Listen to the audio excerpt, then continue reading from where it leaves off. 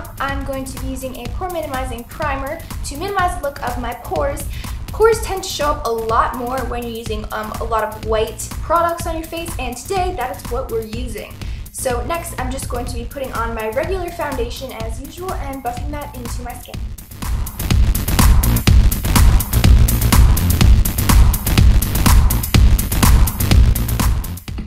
Next, to make our face look more white, I'm going to be using Milk Jumbo Eye Pencil by NYX, and I'm going to be highlighting my face with this.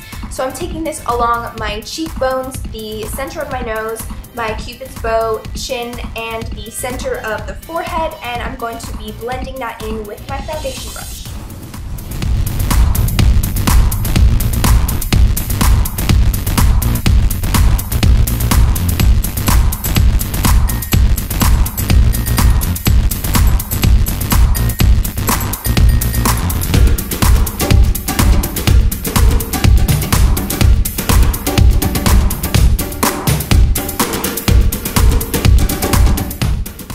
Also, to make our contour pop, I'm going to be putting some more jumbo pencil underneath our contour line and just blending that in with the same foundation brush. And of course, we have to powder the skin to make sure we're not oily, so I'm just going to be taking a translucent powder and doing that.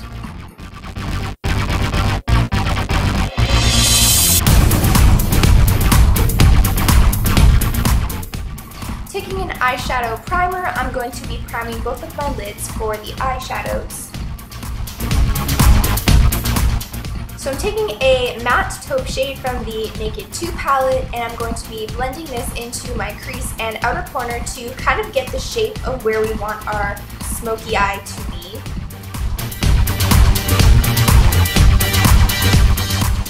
So then I'm going to be going into a darker matte brown shade, and I'm going to be intensifying the smoky eye with the same brush, and I'm just going to be taking my time and using little by little shadows and just blending and creating a cat eye and kind of focusing the shadow on the crease on the outer corner, just kind of creating that nice V shape. And for the lower lash line, I'm mixing a black and the same dark brown matte eyeshadow with a smaller pencil brush. I'm just going to be taking that along the lower lash line and blending.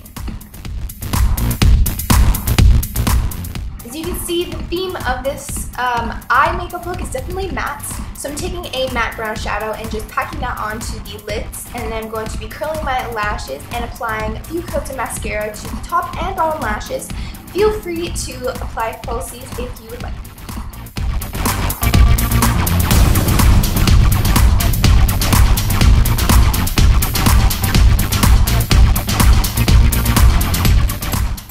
For the brows, you're going to want to go 2 to 3 shades darker than you normally would on your brows. So I'm going to be taking my regular brow shade as I'm doing here, and then I'm going to be taking a darker shadow as I'm doing in this clip, and just filling in my brows because we want them to be super bold and thick.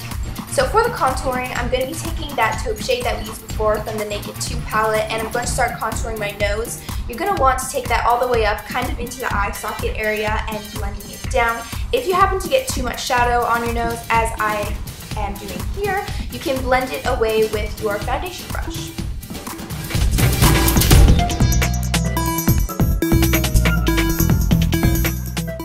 So for the infamous cheek contouring, I'm going to start off by kind of drawing a line where I want my contour to be. So I'm going to be sucking in my cheeks slightly, and it's going to give me that really good Maleficent shape, as you can see here. You kind of want to drag the contour down kind of by your mouth almost, and I'm just going to be blending that away with the smaller brush and then going onto a bigger brush, adding more color and blending until I get a really strong contour.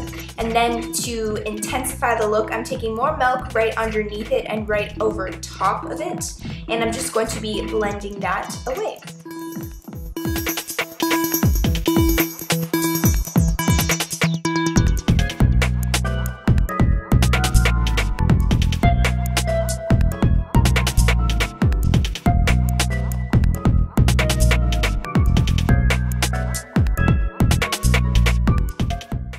Now for the rest of the contouring, to slim down the look of your chin, I'm going to be contouring my jawline, and to slim down the look of my forehead, I'm going to be slightly putting that onto my temples and blending really well.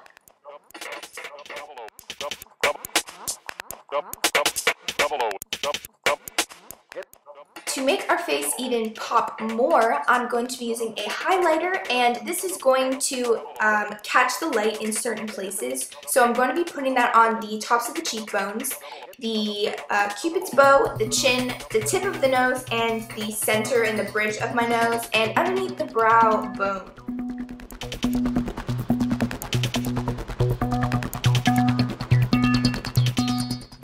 And finally, for the infamous red lips of Maleficent, I'm going to be taking a lip liner and lining my lips and filling them in to make sure that the lipstick is going to stay bold all night long. Then I'm going to be using a lipstick, and to top that off, I'm taking a darker red lip gloss and applying that to my lips. And that concludes the look.